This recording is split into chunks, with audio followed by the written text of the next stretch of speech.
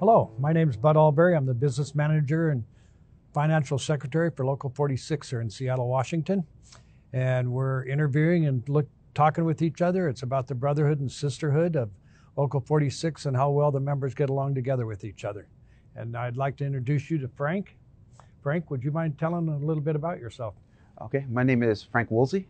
I originally moved here from Hawaii back in 2007. I was a laborer, I was a roofer, I was a mover beforehand, and I moved here to try to make a better life for myself.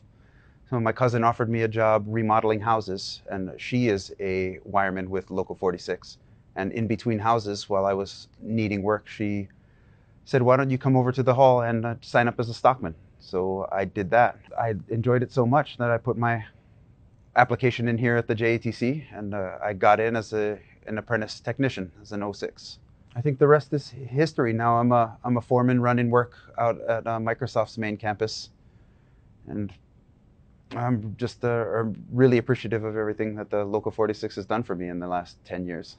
How does your family like what you're doing now? Oh, as far as the money, pension, health and welfare? Oh, they love it. My parents are both union members. They are both retired now, but they are union police officers back in Hawaii.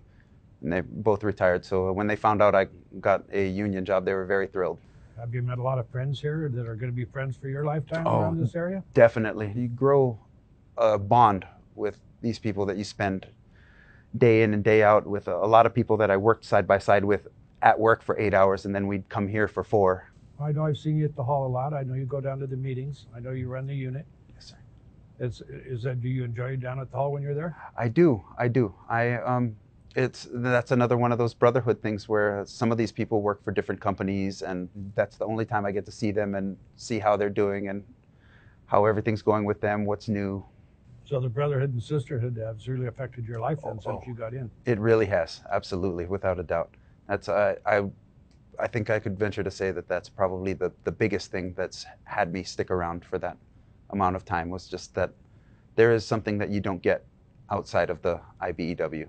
Well, Frank, it was definitely good talking with you and listening to you of how your past and future is going to go for you. And I hope that down at the hall, we'll see more of you down there. And I'm looking forward to knowing you a lot better.